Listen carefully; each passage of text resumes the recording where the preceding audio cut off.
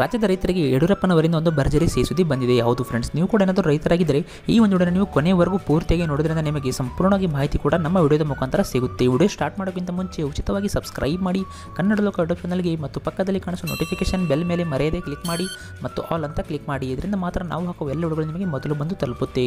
Video ಇಷ್ಟವಾದರೆ ನೀವು like ಮಾಡಿ, ಎಲ್ಲ ನಿಮ್ಮ ರೈತ ಬಾಂಧವರೊಂದಿಗೆ ಮರೆಯದೆ ಈ ಒಂದು ವಿಡಿಯೋನ ಶೇರ್ ಕೂಡ ಮಾಡ್ಬೋದು.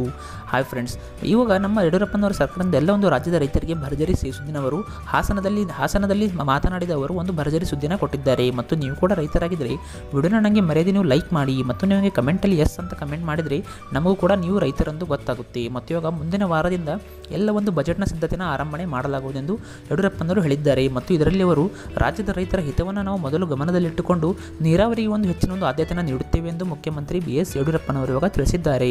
ಹೌದು ಫ್ರೆಂಡ್ಸ್, ಇವರು ಮೊನ್ನೆ ಹಾಸನದ ಒಂದು ಹಳೇಬೀಡಿನಲ್ಲಿ ಮಾತನಾಡಿದ್ದರು. ಮತ್ತು ಅಂಥ ಸಮಯದಲ್ಲಿ ಬಜೆಟ್ನಲ್ಲಿ ನಾವು ಮೊದಲು ಪ್ರವಾಸೋದ್ಯಮಕ್ಕೆ ಮತ್ತು ಎಲ್ಲ ಒಂದು ರೈತರ ಉತ್ಪನ್ನಗಳಿಗೆ ಹೆಚ್ಚಿನ ಒಂದು ಪ್ರೋತ್ಸಾಹನ ಮತ್ತು ಅವರಿಗೆ ಹೆಚ್ಚಿನ ಒಂದು ಉತ್ತೇಜನ, ಉತ್ತಮ ಸೌಲಭ್ಯವನ್ನು ನಾವು ಕೊಡ್ತೇವೆ. ಮತ್ತು ಹೊಸ ಒಂದು ಯೋಜನೆಗಳ ಬಗ್ಗೆ ಇನ್ನೂ ನಾವು ತೀರ್ಮಾನ ಮಾಡಿಲ್ಲ. ಆದಷ್ಟು ಬೇಗನೆ ಎಲ್ಲ ಒಂದು ಇಲಾಖೆಗಳನ್ನು ನಾವು ಪರಿಶೀಲನೆ ಮಾಡಿ ಹೊಸ ಯೋಜನೆಗಳನ್ನು ನಮ್ಮ ರಾಜ್ಯದ ರೈತರಿಗೆ ತೆಗೆದುಕೊಂಡು ಬರುತ್ತೇವೆ ಎಂದು ಅವರು ಭರವಸೆಯನ್ನು ನೀಡಿದ್ದಾರೆ. ಮತ್ತು ಇದಾದ ನಂತರ ಇವರು ಮುಂದಿನ ತೀರ್ಮಾನವನ್ನು ನಾವು ಕೈಗೊಳ್ಳುತ್ತೇವೆ ಅಂತ ಕೂಡ ಅವರು ಹೇಳಿದ್ದಾರೆ ಫ್ರೆಂಡ್ಸ್. ಮತ್ತು ಮೊನ್ನೆ ಪ್ರಧಾನಮಂತ್ರಿ ನರೇಂದ್ರ ಮೋದಿಯವರು ಕೂಡ ರಾಜ್ಯಕ್ಕೆ ಭೇಟಿ ನೀಡಿದ್ದರು.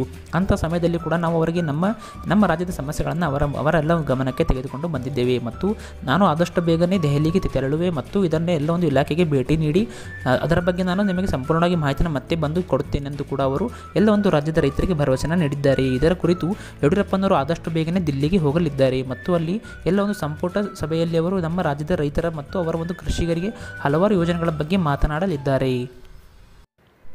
ಹೌದು ಗೆಳೆಯರೆ, ಇನ್ನೂ 4-5 ದಿನಗಳಲ್ಲಿ ದೆಹಲಿಗೆ ಹೋಗುವೆ ಮತ್ತು ಅಲ್ಲಿ ನಾವು ಮೊದಲು ನೆರೆ ಪರಿಹಾರ ಮತ್ತು ಮಂತ್ರಿಮಂಡಲ ವಿಸ್ತರಣೆ ಬಗ್ಗೆ ಚರ್ಚೆನ ನಾವು ಮಾಡುತ್ತೇವೆ ಎಂದು ಯಡಿಯೂರಪ್ಪನವರು ಹೇಳಿದ್ದಾರೆ. ಯಾಕಂದರೆ ಇನ್ನೂವರೆಗೂ ನೆರೆ ಪರಿಹಾರ ಹಣ ನಮ್ಮ ರಾಜ್ಯದ ರೈತರಿಗೆ ಇನ್ನೂ ಜಮಾ ಕೂಡ ಆಗಿಲ್ಲ.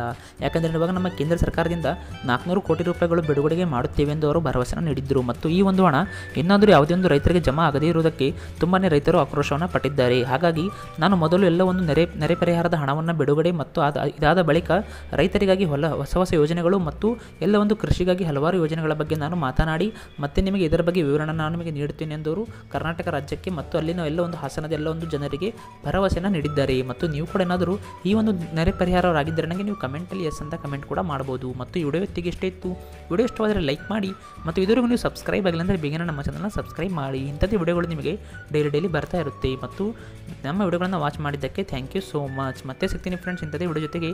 ಅಲ್ಲಿವರೆಗೂ ಬಾಯ್.